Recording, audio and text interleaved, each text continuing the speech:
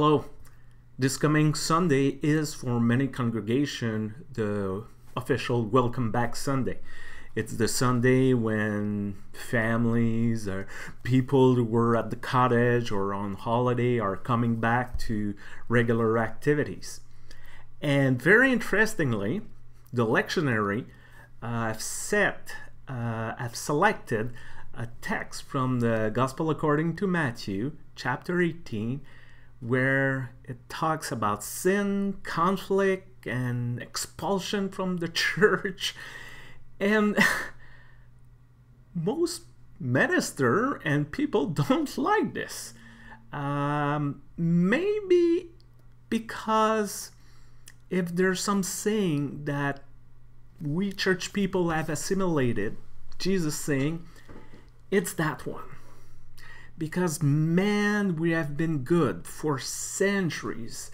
We have been expert at pointing the finger, telling people where they are wrong, how they are wrong, and going to them and say amen and change. And when they refuse to change, well, we have excommunicated them.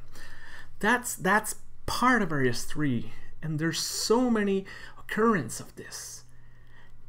And we don't like that part of our history.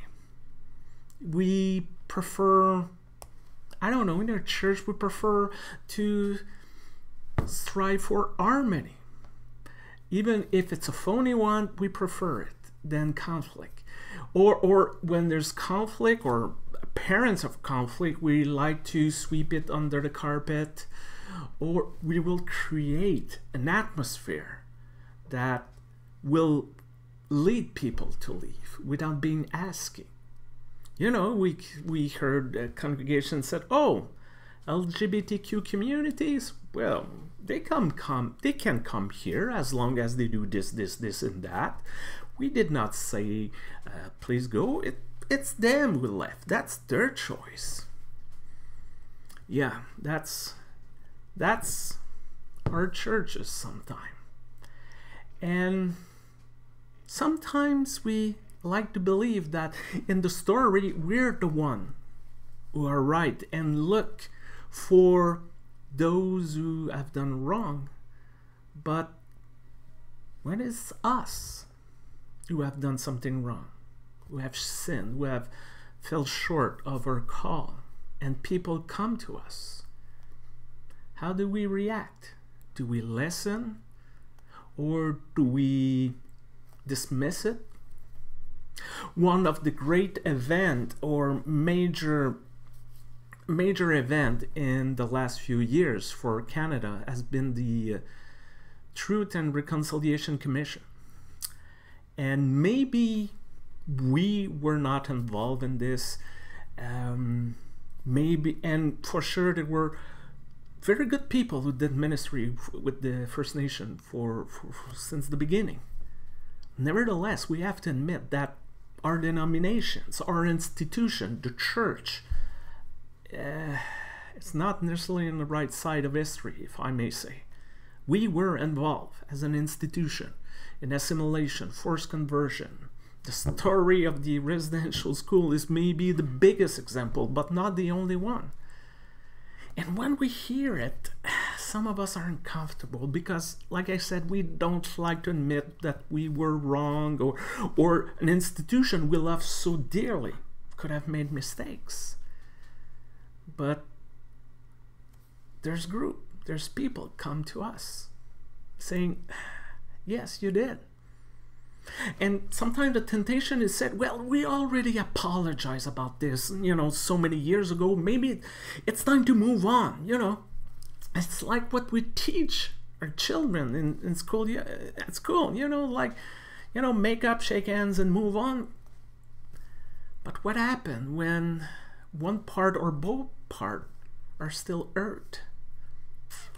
And maybe this text come to importance because it's not about shaming, chastising, or looking for ways to expel people.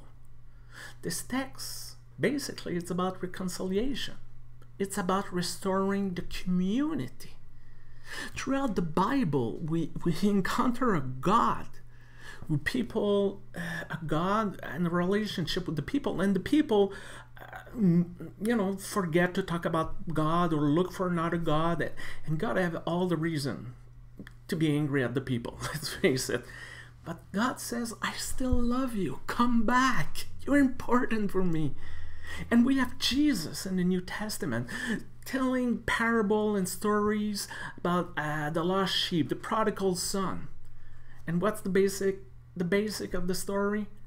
Is the shepherds, the father saying, regardless of what I've done, I'm sorry, come back. I love you. The good news for us is despite all our mistakes, our sin, our shortcomings, we still have a chance.